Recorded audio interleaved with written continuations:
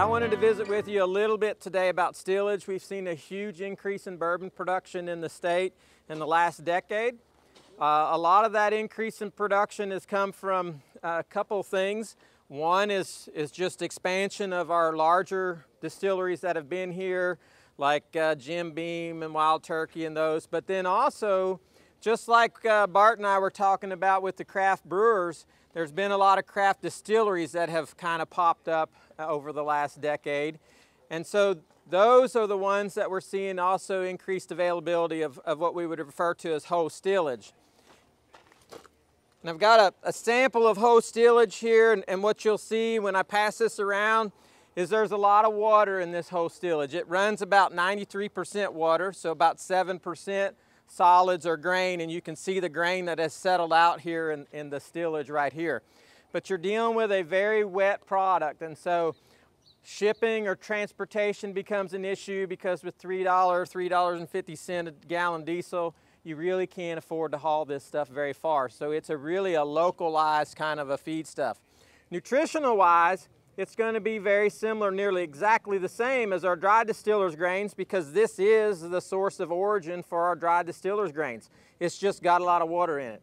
So it's high in protein, will run 25 to 28% protein, and it's got a decent amount of energy. It'll be somewhere in the upper 90s on TDN, so it can be both a protein and an energy source. As you look at that and you see those grains settling out, that should cue you a little bit. If I'm going to store that on the farm for any given time, I probably need a recirculation pump. Because what will happen is those grains will get compressed and they'll clog up your valve if you don't keep it recirculating and getting that grain to mix back in. And so you need to be thinking about that. And that becomes a bit of a hassle and a challenge, because I've got to get electric to that pump and those types of things. And every morning I got to run a few hundred gallons through there to recirculate it and get that grain back in suspension before I pull out to go feed it. A lot of our farmers are taking and feeding every day, so they're a larger operation. They may be bringing in a tractor trailer load every day and feeding the tractor trailer load every day, and that doesn't really become an issue. It's only when you're going to store it. I try to encourage people to only bring in as much as you can feed, because it is an industrial waste with a conditional feed use. And once you decide to do something else with it, like put it in a manure pit or land apply it, it reverts back to an industrial waste. And then you need special permitting and those things to do that. So if you're going to feed it, use it as a feed and leave it at that. Some of our smaller craft distilleries, that's the way they're getting rid of it, because they haven't maybe sold any bourbon yet, because it's going to take, what, 5 to 7 years before they can sell that first bottle of bourbon out of there. So they're not maybe as cash heavy to be able to invest in some kind of dewatering technology. Our other distillers maybe are investing in a dewatering technology like a centrifuge. Think about your clothes washer. And when you hit that spin cycle, it spins and gets that water to come out. And so what's left in where the clothes would be is the spent grains. So we would refer to this as wet distillers grains, or kind of the slang term would be wet cake. And so that's basically all the grains that settled out in the bottom is there now. And then the liquid that gets out is going to go into a series of evaporators, and that evaporation then drives some of the moisture off. We said the stillage has about 7% dry matter, 93% water. Typically, the wet grains like that's going to be about 70 to 75% water, 25–30% dry matter, okay? So we're getting some of that water out, being able to transport it a little bit further, a little easier to handle. You can scoop it up with your tractor loader or those things and feed it that way, or mix it into TMR. Once it goes, that liquid fraction goes through the evaporator, we get what's called condensed solubles, condensed distiller solubles, or the slang term for it is syrup. And so you can see that it becomes kind of a thick pudding, maybe not a thick pudding, but a runny pudding, but it's thicker than that stillage that we passed around. It has a lot of fat in it, okay, because the fat tends to separate out and go with that. It can be in the 10 to 15% fat range, and so it is high in energy. It's also going to run in the upper teens on protein, somewhere between 16 to 20 on crude protein. Not as high as the wet cake and the stillage that we passed around, but still a decent protein source. So it can be used both as an energy and protein supplement as well. Those two, the last one that were passed around, the syrup and the wet cake, can then be recombined and put into a drum dryer, and that's where we would get our dried distiller's grains with solubles. And so the one thing I wanted to point out with you on this example is you notice how yellow, kind of light tan those are, but notice how dark these dried distiller's grains are. When we run those into a drum dryer and we're not careful on watching the temperature and the duration of time that they're in that drum dryer, because of that barley husk that's in there, they can burn pretty quick.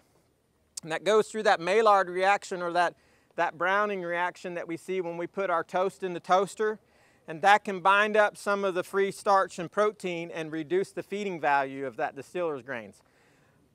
It would be nice if that color was a little bit lighter brown, and that would improve the feed value just a little bit. But if you get some that's like that, it's probably going to be a little bit lower in energy value and protein. If it gets to the point that it smells burnt, there can be some palatability issues. We've seen that with corn gluten feed as well.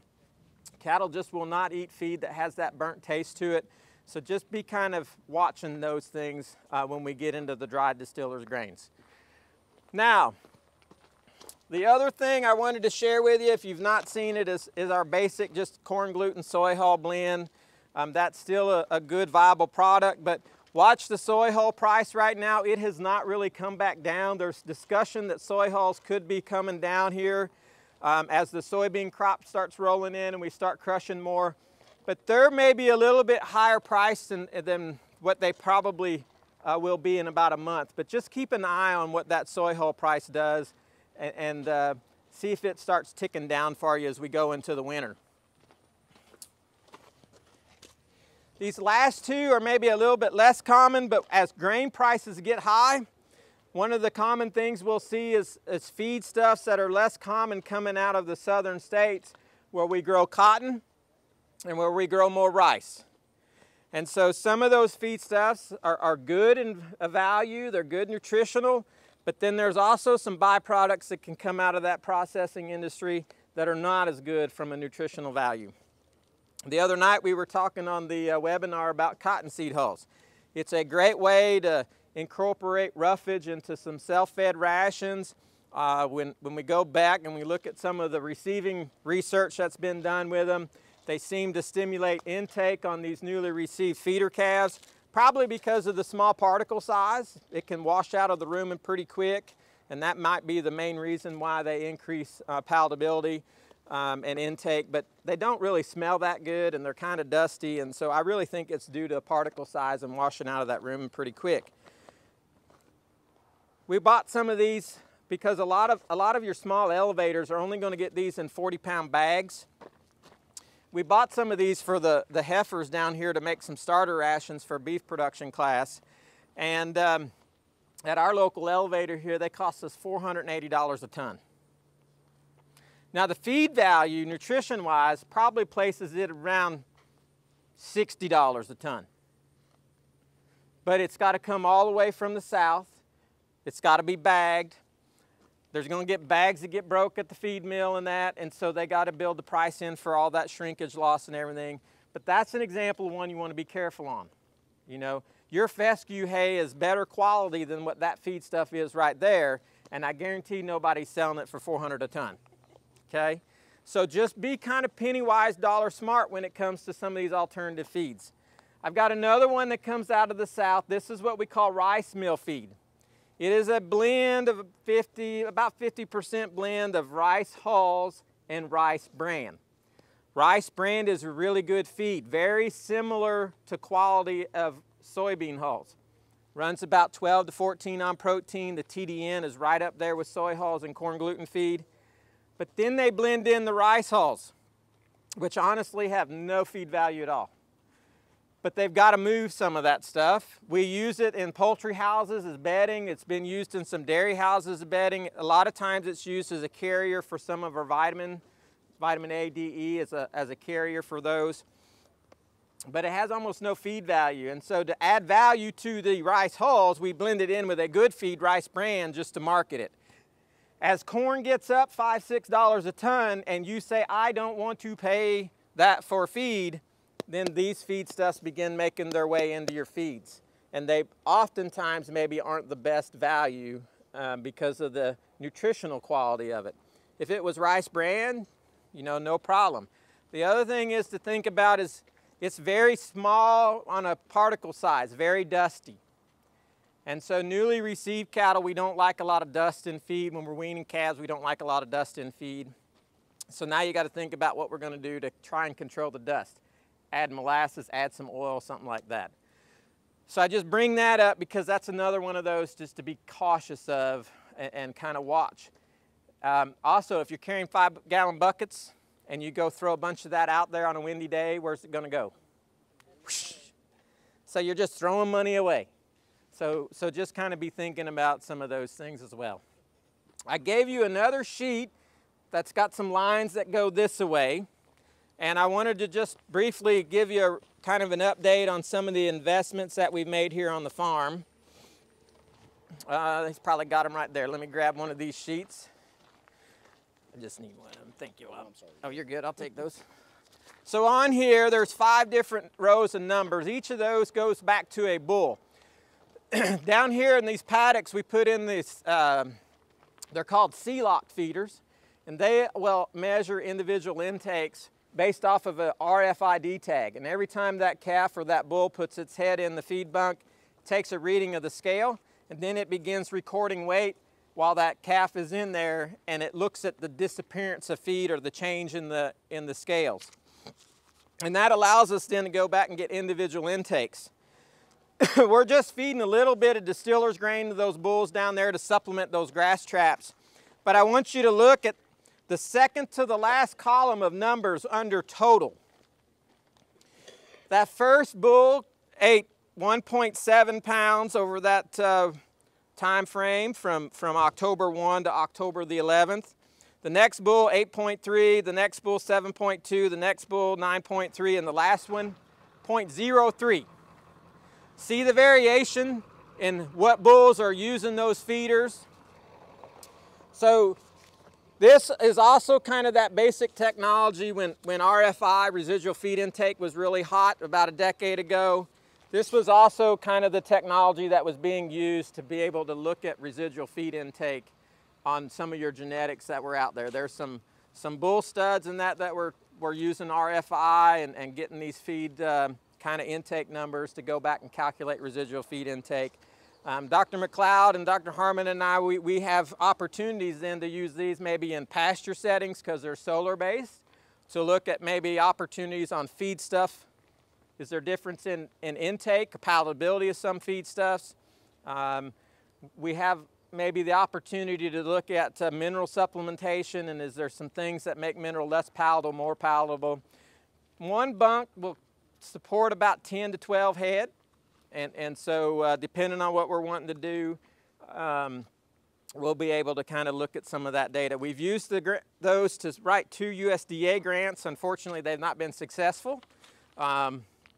But you kind of got to think about it, you know, if they build it, they will come. So hopefully, if we've got some of the opportunities to feed some of those cattle and collect some data, maybe we can get some funding then to support some more research. And then I want to talk to you a little bit more of an applied type of technology.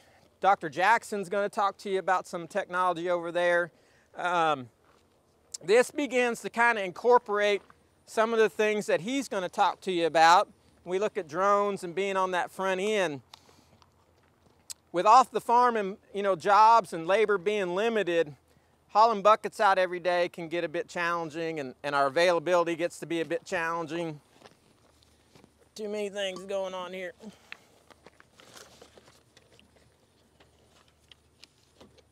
Thank you. So we were looking at thinking about how can we maybe use some technology that's out there to be able to supplement cows a little bit more accurately, pinpoint our opportunity to do strategic supplementation. There are other tools out there You got self-fed blocks and some of those tubs. You got lick wheels for molasses type products. But when it comes to some of our commodity feeds, it gets a little bit more challenging.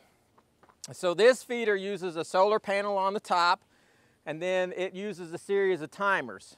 And so you can program this feeder to drop feed up to 7 times a day, and it will basically open the bottom up for whatever given period of time. You need to calibrate how much feed is dropped per second, because it's going to be different for some of our commodity blends. But once you figure out how much you want to supplement, you program the time and the frequency, and so then it will just drop that feed. It's got a backup beeper on it. Many of you probably know you go in the field and you beep that horn and the cows come running because they think they're going to get some feed. So the cows cue into the backup beeper here. When they hear it, then they start coming up to the feeder. It's also got sprayers. This tank here is a sprayer. It's got 6 nozzles here on the side that you can then set a timer for. Maybe give it a minute, minute and a half delay so the cattle get up there, and then it will spray your fly spray on the cattle that are standing around the feed bunk. So if you want, I'll show you here real quick kind of what happens when you program it and it gets ready to drop.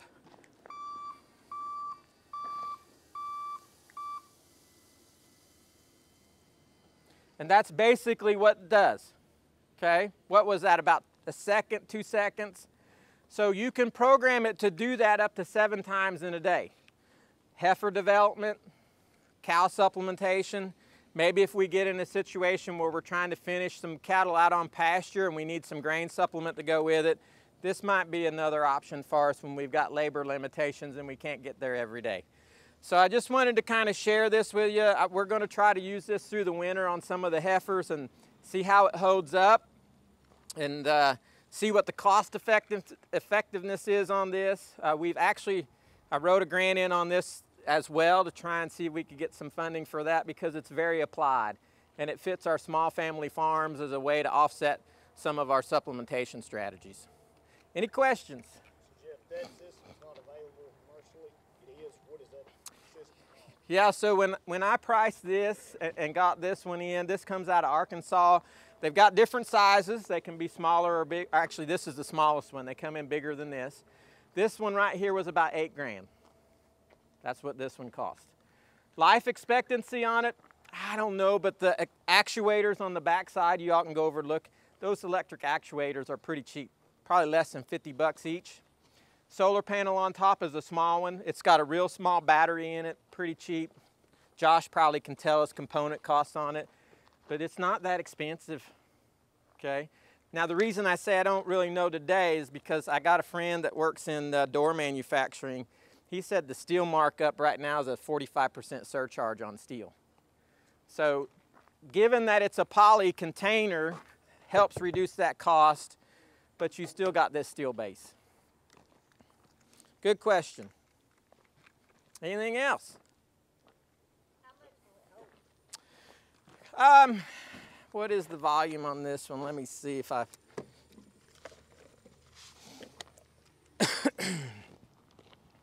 So this one is 103 cubic feet, and the biggest one they make is a 300 cubic foot one. So this one probably will hold what? Close to 2 ton, somewhere in that ballpark.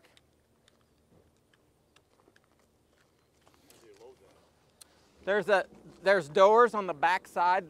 See these hinges? These doors just flip up.